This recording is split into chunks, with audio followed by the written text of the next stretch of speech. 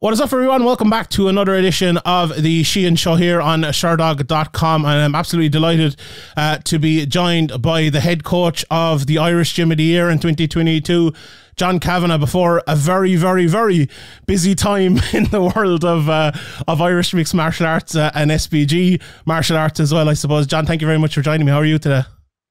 It's a pleasure. Thanks very much, and congratulations on you and Severe MMAs and the continued success. It's been great to watch. Thanks very much. I appreciate it. And we couldn't have done it without yourselves and all the fighters coming up. It's been a great time for Irish MMA, I suppose, you know, with the media have done very well along with all the fighters and everyone else. So it's great to be a part of it all and to be watching everyone coming up. Every year I think it's going to start to level out, and then every year it just continues to climb. And this year is definitely going to be the biggest one yet, so it's great. I was looking at the schedule for the upcoming Irish card. We have one over in Severe MMA, and I'm sure Sherdog and everyone have it, I suppose, but the amount of events that are coming up in Ireland is crazy. I know we had obviously the pandemic, and we had obviously the John Carvalho thing where we had no events for a long time, and now it feels like, I tweeted it the other day, it's the fight capital of Europe, and it certainly feels like that. And for you leading like the biggest gym in the country, how good must that be to have so many fights on your doorstep? Yeah, no, it's great. I think in December I saw there was an 8-day period that had 3 MMA events on, which was crazy. And yeah, new promotions popping up, and they're all doing very well. The scene is buzzing, to put it mildly. 100%. Let's start with Bellator, I suppose, because that's the card coming up here very, very shortly. And I suppose the Bellator card for a lot of people has been maybe a little bit underwhelming. We don't have the big James fight that we're used to. The Peter Creeley fight is maybe a little bit even of a step down compared to, obviously, to Benson Henderson and the title fight. And we have a very good fight in the main event, but with no Irish guys on it. When you saw the card and you saw the card kind of working out the way it was, were you just thinking of your own fighters, or were you thinking of maybe the quality of the card like some of the fans maybe were? Yeah, I tried to look at it from both ways. Bellator has been great for Irish MMA. Obviously, my gym has done very well, and you know they've committed to coming twice a year. You get the green bullet going through the city. It's becoming a real Irish brand almost. And I also respect the fact that they don't try to, how do I say, like sort of shortchange the Irish fans by just having locals on it. You know, it's great that the local Irish fans want to see all the Irish fighters on it. That's fantastic. But I like the fact they bring over, you know, the old Romeros. Now we have another world title fight happening in Ireland. You know, other promotions are very slow to do shows outside of the big old US of A. So I actually think it's great that the Irish Bellator cards has, I think I have 13 fighters on it this time. And then, you know, then you have that fantastic main event. Great story behind it, that Ukrainian guy coming back from active duty to get us to go for that belt. So yeah, I think it's a great card, top to bottom. Maybe I'm a little bit biased, but I hope the Irish fans enjoy it too. The more I look at it and the more I break it down as we get towards the card, the better it looks, to be honest. I think that always kind of happens. One question I want to ask you is about Karl Moore and his fight against Maciej Rozanski, who you've coached against before, obviously, with Fleury. I think a lot of people were a little bit disappointed in that one, just because Karl had the win over Karl Albrechtsen last fight, got into the top 10 of the rankings, and now he's fighting a guy who's only had one Bellator fight. I saw you put up a tweet about that and said there was a plan and you understand it and all. Could you just explain that a little bit, I suppose, to the people who are maybe a little bit frustrated that Karl wasn't on like the path to the title almost after he beat a ranked guy? Well, he's definitely on the path to the title. When I got Karl into Bellator, and because the taxman might be watching, I won't go into too much details, I got him a really good deal, a really, really good deal. And I could only get that by saying to Bellator, give me the toughest guy you have and I'll prove his worth. He did that. He went out against a ranked guy and put him away in the second round. But then I wanted to slow things down a little bit, still keeping him on the very good money, and a bit more of a structured approach, because in the last couple of years he hasn't had a massive amount of activity. He's training very hard in the gym, and he's got Big Will there. He's got Johnny Walker. He's got some good guys to be on the mat with every day. But I didn't see there any need to be a sprint towards the belt. So this one, I understand the fans see that maybe a bit of a step down. I see it as a good progression fight as he makes his way. I'm sure a good win on this we'll get him ranked, and then we will start that process towards the belt and a renegotiation as well. How good is it though? There's a bit of madness. There's a bit of a plan behind the madness. I get you 100%. That does make more sense. I'm glad we could get that explanation, because it, you know, I suppose there was a frustration, but that is very understandable. How good is it though to have Karl Moore, Will Fleury, Johnny Walker all there together? Because I know frustration for the lighter women and the heavier men for years has been, I can't get training partners, I can't get fights. How great is it for the three of them to have two other guys with them at the same weight class, basically around the same weight, that they can go in there and spar with and improve with all the time? That must be massive for you, considering it's so hard to find those for years. Yeah, I'm lucky on both of those extremes there. I have a very skillful and experienced lower female division. I think I have at any one time 10 to 12 pro and am females on the mat. And then for a long time, my gym was kind of the bantamweight to lightweight group, and that's slowly expanded. And maybe Will and Charlie Ward were kind of almost on their own for a while with big guys. And then when Johnny came along, you know, but then Karl came along. I'll include Ryan Spillane in that. He's up quite often. And we have a steady flow of visitors as well. So it's been it's been great to see the bigger guys, I'll use the word expand in the gym in terms of bodies that they can drill and practice with, which is obviously very, very important. On women's MMA, Sinead Kavanagh, how is she? Obviously, the last time I saw her, she was in a wheelchair in the Tree Arena after that very bad injury in the epic fight, I suppose, with Leah McCourt. She's coming back against Janae Harding. Obviously, they have previous, and it's going to be a rematch. How has Sinead been looking in the gym? How is she fixed for the fight upcoming? Yeah, great. She had another... myself and Dave Roach, we sometimes pinch ourselves at the spars we get to watch. It's, you know, they could be on the main card of any card, and it's her and Lucy, who has a UFC fight coming up in April. And when the two of them spar, the gym seems to stop and watch them. It's all out war, but I will say sensible war. But they really push each other very well. Knee looks 100%. She's doing all the movements we would want to see. And to get that rematch against a girl that has a win over is great, you know, and she gets to do it on home ground. So, yep, she's trending very well. And then Danni McCormack as well, just while we're at it, obviously she has a massive fight coming up for the Invicta title. You know, there was a lot of talk about maybe her fighting Sean O'Bannon or fighting locally again, or maybe fighting on to get to it. But how good is that to have a world title fight to look forward to in very quick order, I suppose, after just signing with Invicta, just having one fight, and now to have that and the prospect? That must be exciting for you in the gym and for everyone. Yeah, it's huge. You know, we've had a couple of kind of firsts in the gym with whether it's a Cage Warriors champion, a UFC champion, a Ultimate Fighter trophy winner. We've been close a couple of times with the Bellator belt, not quite yet. And then and now for another hopefully a first, with Danni becoming the first Irish female to win an Invicta world title. Really impressed that she went in on that last fight.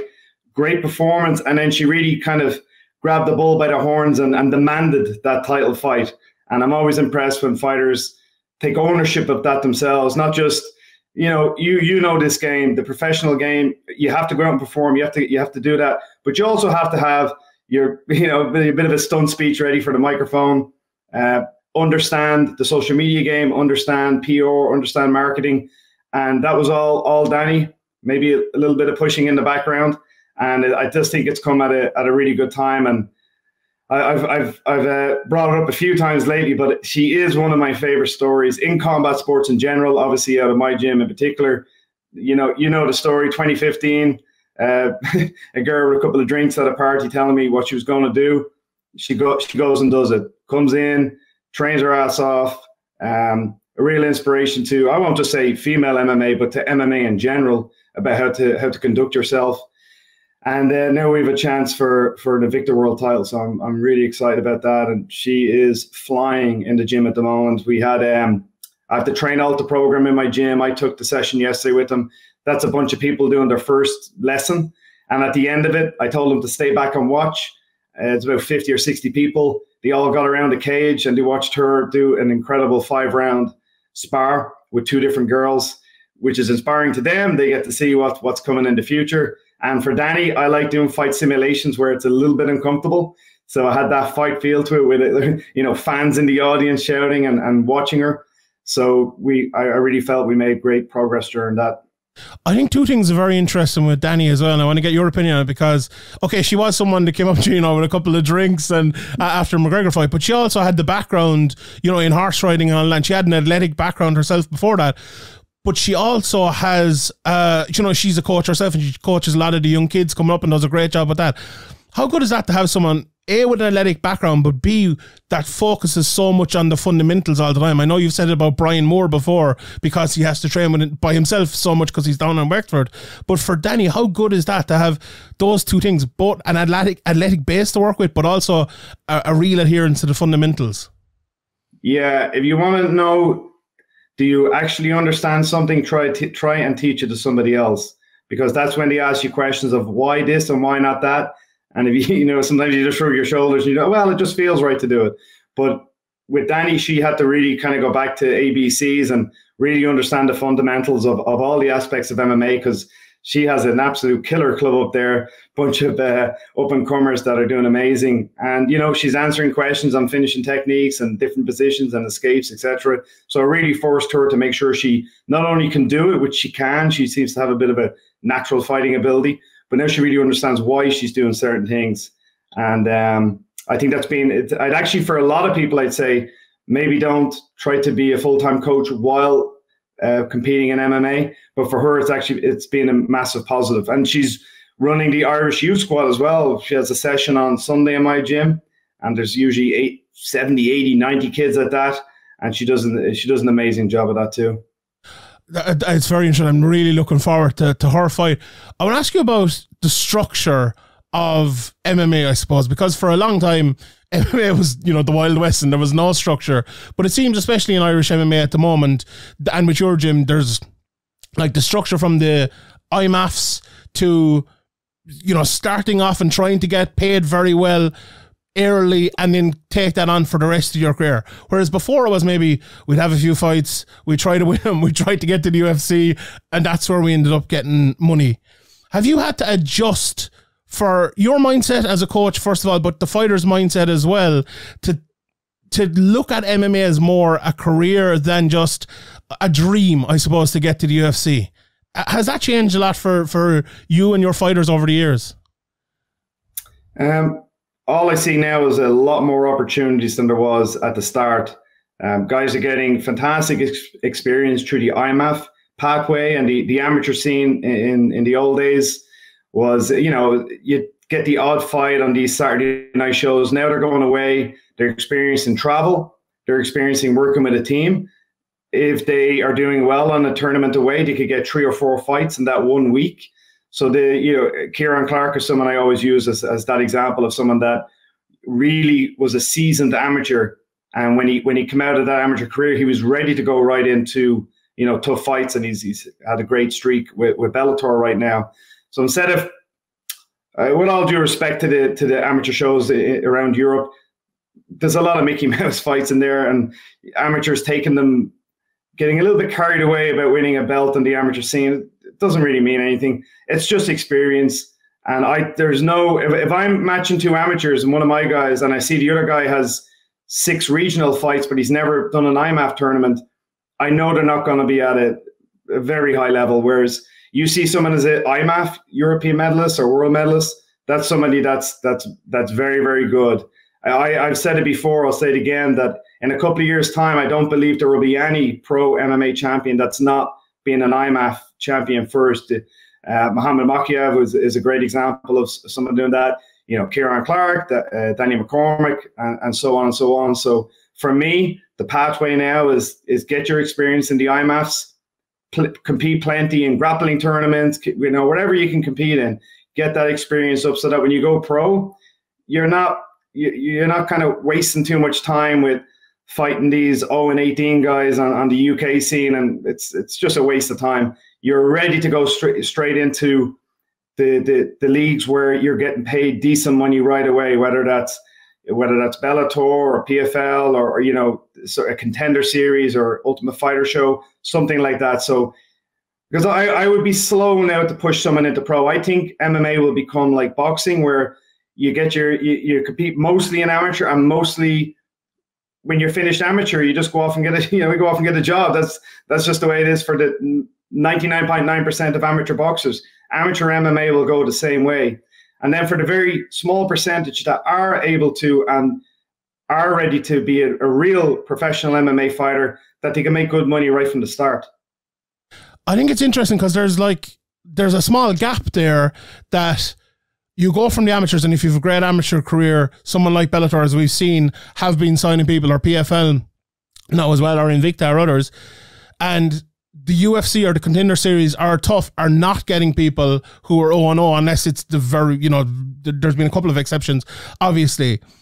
And that leads to everyone then who are very good going to PFL and going to Bellator, and then kind of not being able to go to the UFC because the pay is too good there. They'd have to take a pay drop to go there. So there's less people going to the UFC all the time, and very few Irish fighters obviously in the UFC at the moment. Is there any way to fix that, I suppose? Is there any other route to go to get people to the UFC without going to Bellator, without going to PFL? Or is the future going to be all PFL and all Bellator, do you think? I think there's a mix. It's, you speak to most MMA fighters in their early 20s, and it's still the 3-letter acronym is really what they want on their resume. And I try to tell them that's great if that's going to be the route for you, but remember that prize fighting is about money, and that's really where you should be going, where the money is. And it's great now the landscape has changed a little bit, that there is other options other than just thinking must do UFC. And that kind of competition is only good for the fighters, because when you get a monopoly, then you can be kind of lowball. But if there is genuinely other promotions out there with similar money, similar pathways, I think it's only in the fighter's favor. So I'm not obsessive about getting someone at UFC. I am obsessive about getting them well paid from the start. Obviously, like, Cage Warriors used to be the route. It's the way Conor went, it's the way Neil Seery went, and Karl and all the guys to get there. And obviously, your fighters haven't been in Cage Warriors for a good while, with a couple of exceptions as well. And there's a big show coming up there in Dublin. Is it a little bit bittersweet? I know that a couple of your fighters are not going to be on that. Maybe you won't have a main event in that. The Cage Warriors are coming there, and that kind of relationship is not there anymore. Is that a little bit bittersweet for you? And that maybe that route to the UFC isn't there anymore. And hopefully, like, whichever side of the argument you fall on, maybe if they paid more, it would have been. Is that a little bit bittersweet for you? In the last year or two, my professional fighters have made more money than in my first 15 years combined. So we're doing okay. Gunnar Nelson, he got to the UFC without any Cage Warriors fights. So I think that's a bit of a false, a bit of a falsehood. You don't have to go Cage Warriors to get UFC. There's plenty of promotions.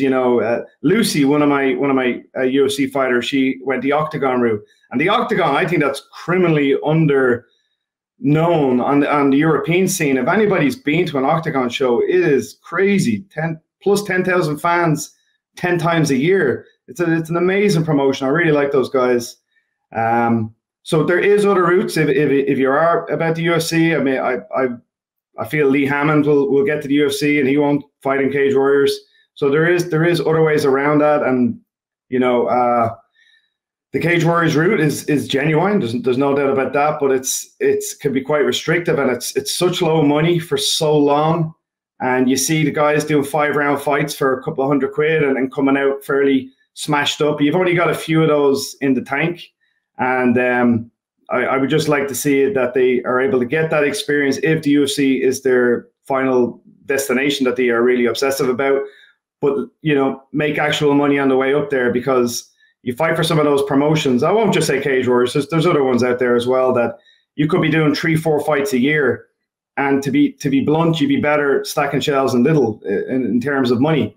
And you can't train full time on that unless you're maybe very forgiving parents, or you got somebody behind you that can support that. So I don't have any. I think I don't know whether it's public or it's unwritten, but there's a ban on SBG fighters and Cage Warriors, so I don't have anyone on that. I don't see that changing anytime soon, but I've got great relationships with all the other promotions, and like I said, whether it's Octagon, I really like that one. But you know, look at Lee Hammond. If you become undeniable and you just keep going in and winning, you get to the UFC if that's your goal, no matter what route you take. How good is Lee Hammond? Because I remember hearing about Lee and it's like, oh, he's this great jiu-jitsu guy. He's absolutely brilliant. He's training with Conor and all of his camps and all of that. And then we've seen him obviously in the amateurs, but then he comes out and has his first pro fight after not being around for a while. And I'm like, this guy's a striker. What's after happening here? He just looked completely different. That's so exciting when you know a guy is a great jiu-jitsu guy and then he comes out striking like that. And he's had a few tough fights since. Where is Lee now? What's going to be the next move for Lee for you? We're talking to a few promotions at the moment. I think is he 5-0 now or 6-0? 5-0, I think. So he is one of the guys that seems pretty adamant to want to go the UFC route. So I guess it's to get to 10 fights, 12 fights, and just become undeniable. And you keep going out there and putting on the type of wins he has. I hesitate to use the word genius. It's thrown around too much now, but he seems to have, he's almost outside the matrix in the way he moves in some ways. And his striking has become so dangerous lately. He's got a real MMA game I love to see. Very dangerous striking. And then if you take him down, you're in trouble right from the start, whether he's on his back, whether he's on top, where he's on, doesn't matter where he is. There's some weird submission coming your way that I'm scratching my head going, what the hell are you doing? But yeah, I'm very excited about Lee. I've no doubt he'll be a world champion. I don't exactly know when he's going to get there or where he'll end up, but he'll be a world champion. He's phenomenal. I don't think there's many more guys who'd be coaching to do berimbolos in MMA fights either, as they're far from Lee. So, never mind once, he's gone out and done it twice now. He has. It's incredible. It's brilliant. Last couple of questions here, John. I really appreciate it. I was going to ask you more about PFL. Maybe we can leave that to another time because there's going to be a lot of that. Sean, I'm your humble servant. Sure. Okay, let's do it. So, actually, just before we were recording this, it was announced that Frans Mlambo has signed, and I'm delighted to see Frans has signed because, to me, Frans is one of the best fighters in Ireland, and he hasn't been fighting for a year, and it was very, very frustrating, I suppose, for a lot of the fans in the media as well, knowing how good Frans is.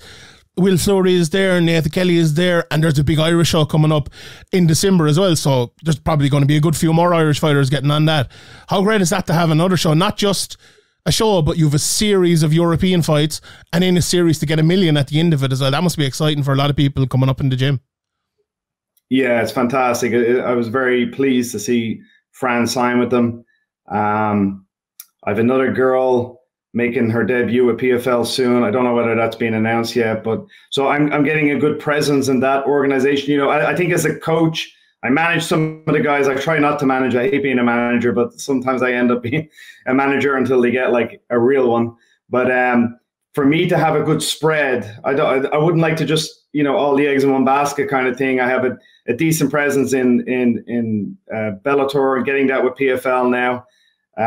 Obviously a couple of guys in the UFC as well. So it's great to have that spread and get to see how all they work. And for the guys coming up, I'm able to speak with experience to them about the pros and cons of which organization, you know, you want to end up in. But again, this is only good news for Europe. I think it was ignored for a long time by those big shows, and PFL have made a real commitment to it now with their league this year around Europe. And then obviously Bellator for years has had a major commitment with Europe, and obviously the UFC too, putting on a couple of shows. So it's really good times. Is Euro Fight Series going to be making a comeback, or any of the John Kavanagh promotions? You have enough promotions now, you don't need it, I suppose, do you? Yeah, absolutely not. Anytime I've run a show, it was when things were, let's say, a little bit dry for my guys, and I just wanted to get them some fights, so I begrudgingly or slowly go to the hassle of putting on a show. I think you have to have a very certain type of personality for that. And I don't have that. and a certain bank account as well, probably. And a certain bank account. Yeah. You need some very forgiving backers. Indeed. Well, we're 24 minutes in, and I didn't ask a question about Conor McGregor yet, so I think that's a record. But how good must how good must it be to not have to answer the question, who's Conor fighting next? Because we have an answer now in Michael Chandler. That must be such a relief in your life, is it? Yes. Yeah, it's definitely... It's a bit like Groundhog Day, every interview. And what's Conor doing next? And who's going to... So to have that out there in the open now and working towards that is relieving. I suppose the first thing, are you going to be on TUF with Conor? And obviously we have Bellator coming up very, very soon. And I saw Dana White saying the other day that everyone is leaving next Monday to be on TUF. So is that the first question? Are you going to be a Bellator? Or are you going to be away for it? Or what? Are you going to be on TUF? I suppose 3 questions there for you. Yeah. Yes to everything. So I will be on TUF and I will be at Bellator. I have to figure out this cloning process in the meantime, but no, it almost kind of works out well that I'm missing the last maybe 2 weeks of the Bellator camp, which will be when things start to wind down for the guys anyway, to start taper off. So I've been there for all the, the full-on training, the sparring, etc. I have a big team. I have 13 fighters on that night. And I'll miss the 2 weeks while we start the filming. And then I'll fly back, do the Bellator fights, and then fly back and finish TUF. And then from there, go straight to Denver for Danny's fight, and then go straight from there to Gunny's fight in London. So it's a couple of busy weeks coming up. It's all go. I'll never stop. I suppose, on TUF itself, is there, you won't be able to announce anything obviously or anything, but is there any chance we see a couple of Irish fighters on that? Because we love watching TUF, and obviously Conor's going to be on it, so we'll watch, but we'd love to have a few Irish fighters there as well. Is there any kind of word Conor or yourself can put in, get a couple of them on it? I got to plead the fifth on that one, I'm afraid. Okay. I apologize. That's fair enough. The NDAs are coming out. That's fair enough. You've seen some pretty heavy lawyers, so I'm not messing with them. That's true. That's fair enough. How is Conor looking on? How is his mindset? Because the very interesting thing I took from, when he kind of half announced it, I suppose, on Instagram, was he talked about full immersion. I need this. It's going to be a few months or, over there in Las Vegas, in a gym every day, training every day.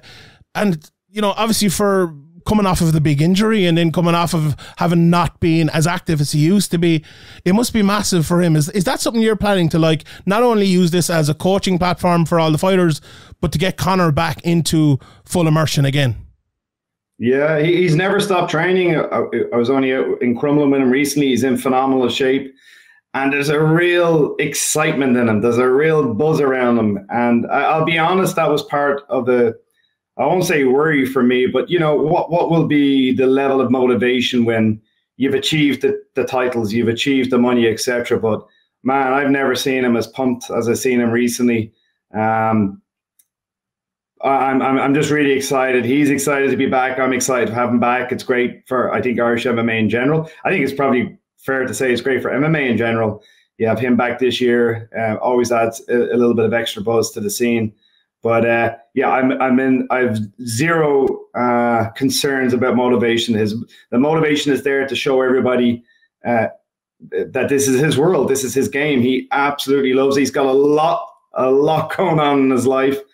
But I can message him anytime, day or night, with a fight sequence. I go, hey, what do you think of this? And I get an immediate reply because he's still obsessed about the sport. I haven't seen that interest wane at all. Which is great, I suppose, for all these fans and for everyone to hear.